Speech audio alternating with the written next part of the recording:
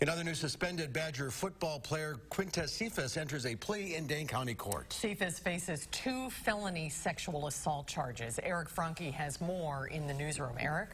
Susan, Mark, this all stems, of course, from that incident that allegedly happened back in April when 2 women came forward to say they were at Cephus's apartment on April 22nd and that he sexually assaulted them while they were drunk. Cephus says it was consensual and pleaded not guilty today to those charges. The 20-year-old wide receiver has been suspended from the team since those charges were filed. A separate attorney has also filed a lawsuit on Cephus's behalf against the university in federal court for how it handled a Title IX investigation into the claims, saying it violated his constitutional rights. Bishop Tavis Grant is the Cephus family minister and spokesman.